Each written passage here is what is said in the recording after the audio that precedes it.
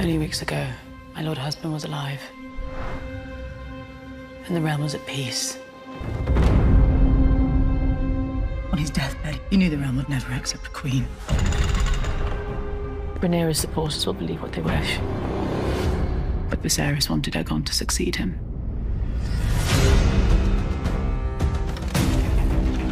They wish now not for the good of the realm, but for the satisfaction of vengeance.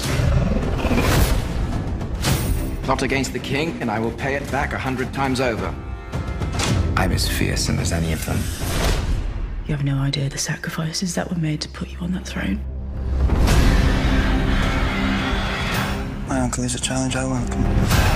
If he dares face me. We will prevail and bring forth peace.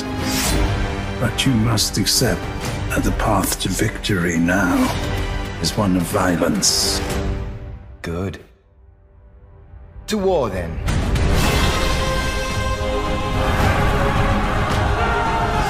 All my life, I've endeavored to serve both my house and the realm. And somehow none of it matters. Hold to your courage for the one true King, Aegon!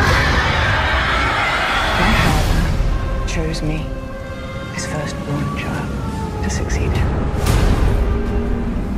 He held to his decision until death. And yet, Alicent's son sits my throne. I mean to fight this war and win it.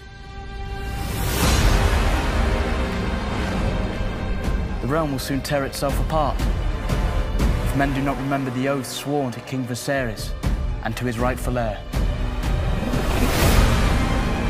The Hightowers are marching. You must crush this beast at its head. Our terms are very simple. Renounce the false king and bend the knee to the king, or your house burns. When the desire to kill and burn takes hold and reason is forgotten, we will not even remember what began the war in the first place. We fight for our queen! I fear what I've begun.